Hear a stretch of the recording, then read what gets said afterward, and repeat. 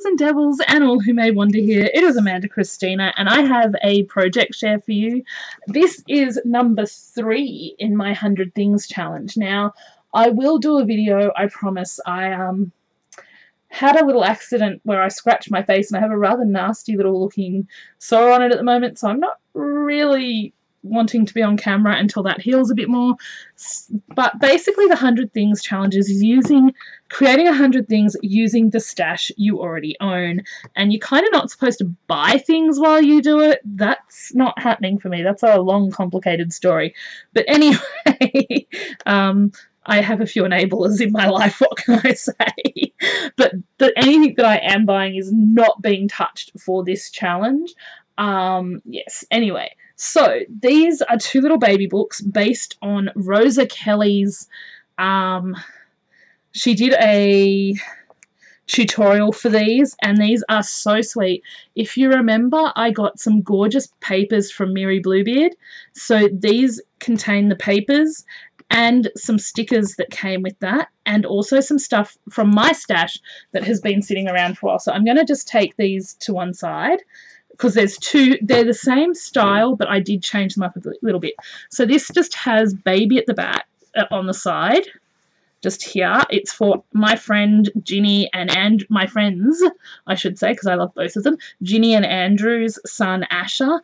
They had a baby last year, and Ginny wasn't sure she'd ever get to have kids, so it was a really, really special thing. I found this chipboard in my stash when I was trying to find a set of animal stickers I had, which you'll understand when you see the inside of the book, and I was like, it's perfect. And then I kind of had a thing where I forgot to check which way I was doing this and did it upside down. So this sticker with family bound together with love, and I thought Tigger loves to bound and bounce, so I thought that was a nice little thing for the back, and that covered the icky glue patch. I'm going to be honest, you know me. So we have this, this is premium satin ribbons, and I've just burnt the edges. As you can see, I had a little accident with the ink, but it should not matter too badly. And then you open it up, and these are your opening pages. You can see I've put a little strip down there, and this is the papers that I got from Miri. I had 10 sheets of paper, I believe, and then I've added the cover pieces from what she sent as well. So I used 12 sheets of paper fully. I think I found one more scrap that I didn't fully utilize, and I couldn't have because I didn't know it was there, but I will explain that as I go along. So this is magnetized, so you pull it out, and you've got 3 sort of photo mats or journal, like she could journal here and here, add photos here, add photos or journal, and then you open it up and you've got, I love this, I did these ranges, and this says Blessings from Heaven, which I'm pretty sure I found in my stash. This little sticker was something that Miri had sent me. I used all the baby boy stuff and a little bit of the girl stuff just that I could get away with. This, as you can see, I'm not very good at getting things perfectly straight. This rub-on was a little old, so it didn't quite go on as fully as I wanted.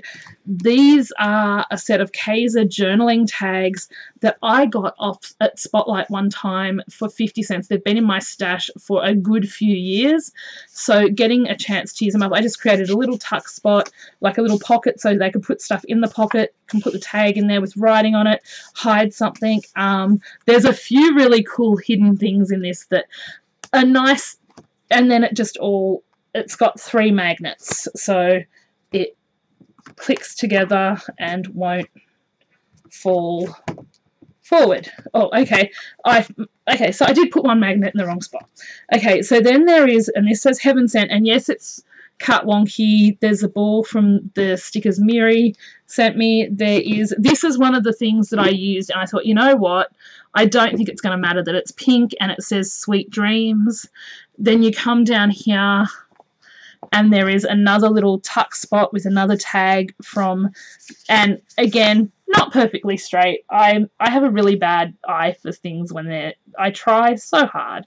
Then you open this out, and you have this baby boy paper. Okay, so that was from my personal stash. So 13 sheets of paper, but I only used half of this, so 12 and a half sheets. Then you have some more journaling spot things. This was from my stash that I had, and it says Huggable Baby, and you open this down, and then there is, I think the original one had 8, and I added an extra so that you could have 11 spots to add photos and journaling to. So you just go through, and I had meant to stick something there to cover that spot. I don't think it matters, it's just ink, but you know, just me being me. And then you just flip through. Then this is held together with what? Magnets. We love magnets. Then you open it up, and all these tags are made using offcuts of the paper range. So and I've just adhered them to literally the cardstock that I had left over from making the album. So I've just put a really generous amount in here because they can add photos to the tags, they can journal to them. I've added the little bunny here. As you can see, like, I've paper pieced bits together. So that, I just thought that would be really nice, is just to have tags. I mean, if they wanted to add extra photos in here to store photos, they could. They don't have to use the tags. I just thought they were a really nice little touch. You know, you could just journal little milestones on them, little messages. And then here, which is not what was done, but I couldn't resist, there's a tuck spot, and I created a little baby book. Now, this, again, was something I had to take apart, take all the stickers off because I did it upside down. So there's that. Then you open it up, and there's like just a little pair of socks, just this, and just the baby. But what is cool about this is there is a spot in here, and there are 2 hidden spots at the back. So if you wanted to write, say, letters to your baby while they were young to read when they were older, you could hide some letters or some little bits from their childhood in there. And I just thought that was a really sweet idea. Rather than sealing it fully, I just thought, how nice would it be to be looking back through a baby book and remember that you've hidden a couple of special little things in there for your child at a later date. So this is the one for Asher. And I made a friend on Twitch recently. Her name is Chloe, and her son's name is Charlie. So I didn't have enough. I really wanted to use the same letters as I did for Asher. I didn't have the right letters, so I couldn't do Charlie's. There wasn't an extra H, which was very odd. So Charlie gets this one with, just get rid of my hair from there, and then the back of his has this chipboard, which again I found in my stash. I don't know where it came from, but I love it. And then I just put this little families fill our lives with happiness and laughter, because Chloe makes everyone who her life touches laugh. And then this Heaven's Blessing chipboard was in my stash for years. I wouldn't even be able to tell you how many years, because it's something I would have bought many, many years ago with the intent of doing an album for someone or doing something with it. And baby memories came from 2 different things. Then there's these little honeybees, the honey, and then the balloons were all separate, but I added it so it looks like he's holding on to the balloons. I just thought that was super cute. Same ribbon again. I just basically, when I bought this, it came as one small length, so I just cut it into 4. Then you open it up, and we have it's the same format, but slightly different. So you've got the little stop, go slow with the thing there. And then you open it up and it says, a little dream comes true, which I thought was very sweet. And then this paper. So again, journaling if you want to, just put a photo there if you want to. Again, photos, journaling. These, and it just says cutie. And then this, I couldn't resist. There was a little blip there, so I just added the little folded flower. It says giggly because I know they giggle a lot, and it says attack of the tickle monster, and I could just picture Chloe tickling Charlie lots, and that would make a really nice little photo. So I just used that came from a Die Cuts with a View, I think it is, one of their sentiment stacks. I miss being able to get stuff like that. Like, they were so cool. And then I've just tied in the paper there. Then this one I did a little differently. I just had this idea to have it be like, and it says work hard, play harder, which again is something that reminds me of Chloe. Then we have like the giraffe paper with lots of room to journal or add photos. This went so non-straight, but the tape I was using is like once it's down, it's down. So tiny toes, and I add these little booties and these little flowers from stickers that Miri had sent me.